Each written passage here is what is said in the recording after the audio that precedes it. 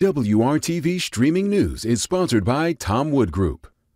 From Indie's streaming news leader, this is a WRTV update.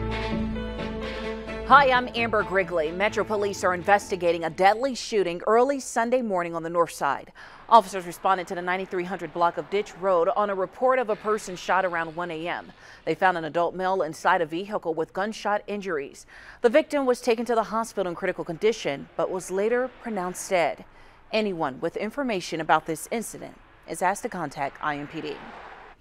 All right, Tyrese Halliburton is now displayed on the side of the JW Marriott as the NBA All-Star Weekend sign was completed on Friday. The sign will serve as a giant billboard welcoming fans to town for the All-Star Game weekend, complete with a QR code specifically designed for fan engagement. It will allow fans to receive exclusive access to NBA's annual showcase, and of course you can win daily prizes.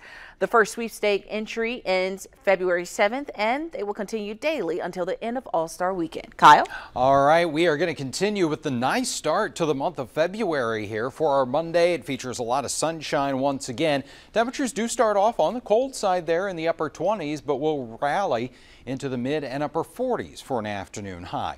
Next chance for wet weather is going to be a little while. It's not until late Thursday and Friday that we'll see some scattered showers back in our forecast. Between now and then, enjoy the mild temperatures, which will approach 60 degrees for the end of the week.